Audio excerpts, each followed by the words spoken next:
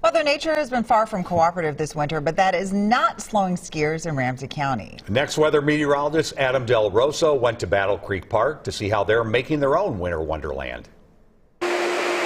These snow guns at the winter recreation area in Battle Creek Park are working overtime this winter. This has just been a game changer. We are coming up to the standard anywhere in the world. It's the only facility in the East Metro with man-made snow.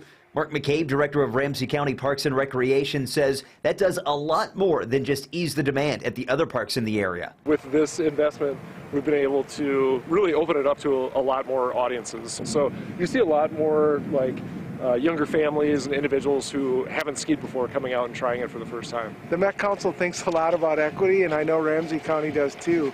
And the idea of expanding opportunity to a wider range of people is really a huge thing that we want to do more of. A number of high schools all across the area already coming to take advantage of the powder that takes day and night to perfect. Typically, you need to be around 26 degrees or colder to be able to make snow and have the right kind of humidity conditions. And it's just constant fine-tuning and adjustments to be able to have good conditions. And everyone at the park hopes this is just the beginning.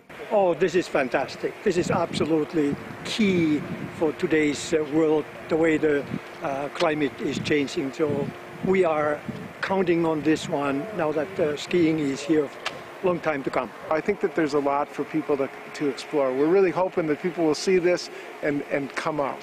In Ramsey County, Adam Del Rosso, WCCO News.